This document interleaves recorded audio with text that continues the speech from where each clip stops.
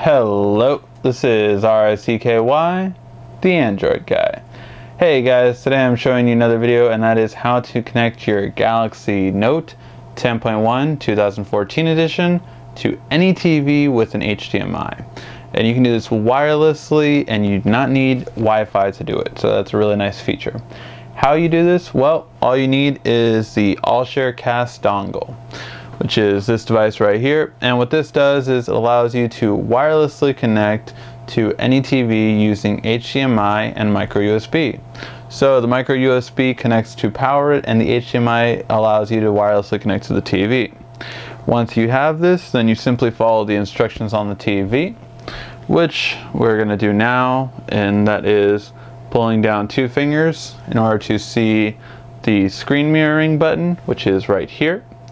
We're going to tap the screen mirroring button, and then we'll see the dongle pop up. We're going to tap the dongle, and this will allow us to wirelessly connect to the device.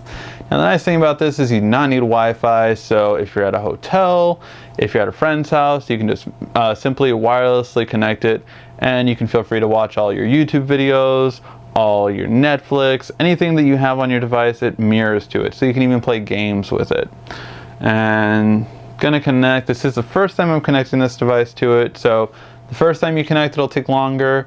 Once you connect the first time, it'll actually automatically connect thereafter, so it gets better and better the more you connect it and the more often it connects.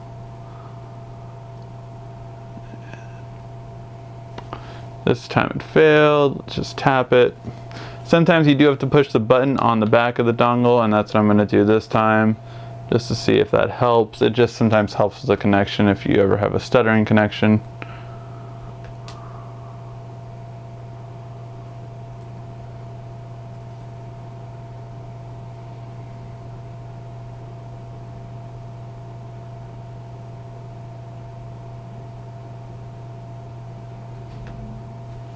And this one does seem to be stuttering, so let's scan again.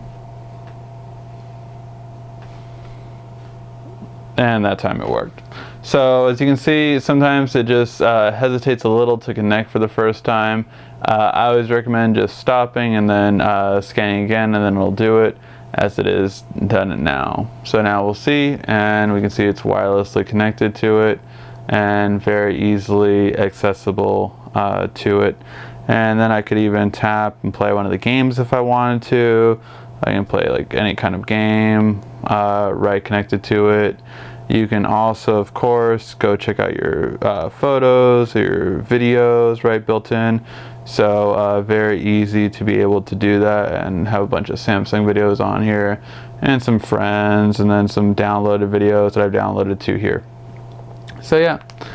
If you have any questions about this, feel free to ask. This has been RICKY, the Android guy.